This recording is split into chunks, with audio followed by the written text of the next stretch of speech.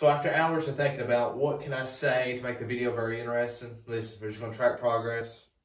We're going to do the best that we can to get better today. So what we have in store is some deadlifts, about 45 minutes. I'm going to set a timer on my watch, about 45 minutes of deads. Then we're going to do some lat pull downs. Then we're going to do some bar rows. So hopefully get 365, 5 sets of 4 with some deads. About 200 pounds on the lat pull down with the V-bar. And then about 185, 5 sets of 8 with the rows. Okay, 3 main lifts. And then throw in some bicep curls, like 5 sets of 15 with 35s. The goal right now is to track progress. So we're gonna hit some core lifts, we're gonna hit it hard, hit it fast.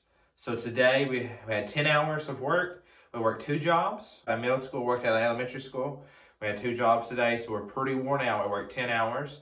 Come home, cook supper for my wife, and then talked on the phone for about an hour to my cousin. Then I set an alarm on my phone, laid on the floor, and just rested for about 10 minutes. Took 200 grams of caffeine, and here we are.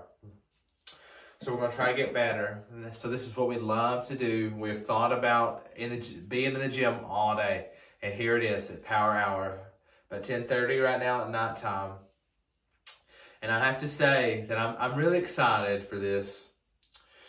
So let's get the dopamine flowing.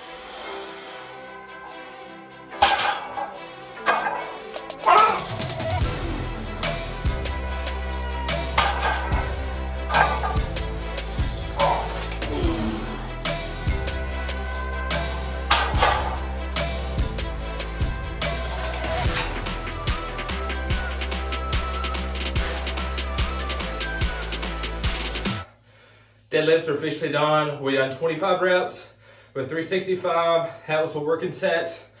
I believe we went up all the way to a 455 with a 1 rep max.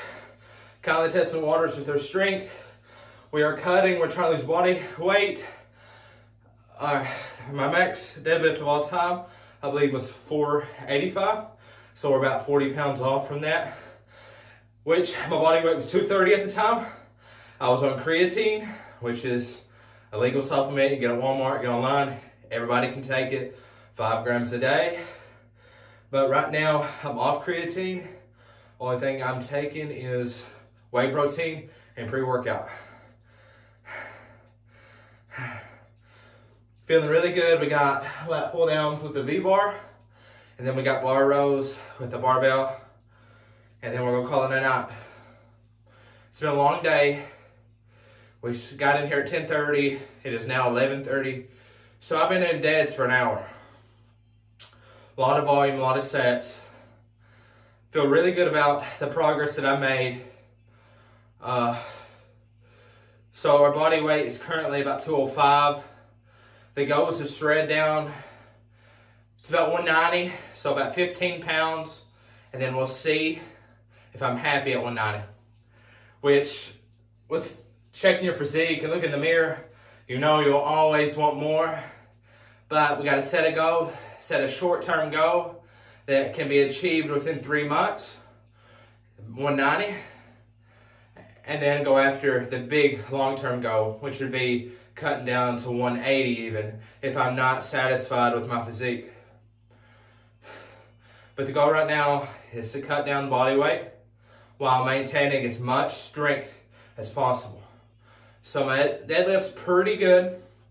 I took 200 milligrams of caffeine before this workout, 6 grams of beta-alanine, 6 grams of L-citrulline, and 4.5 grams of glutamine. Okay, mix up in a shake. So if you guys don't know, I make my own custom pre-workout because I don't want to be underdosed buying generic pre-workout. So I spent over $100 to get all the ingredients to make my own custom pre-workout. So, but yeah, jar your brains out. 200 grams of caffeine is about as much as I want. I know certain energy drinks like Rain has 300 grams of caffeine. Just be careful, don't take too much. It increases anxiety, you'll get jittery, and could have heart attack. So just be cautious. Now the more caffeine you take, the more tolerant you'll be, and the more you'll have to take over time to feel the same effect. Now the way that you can combat that is just coming off caffeine and then going back onto it weeks later to re-establish your neurotransmitters to be saturated with caffeine again, so they'll get excited again because they're already used to one another, caffeine and the neurotransmitters. So if you take a break from caffeine, the neurotransmitters are going to get excited again.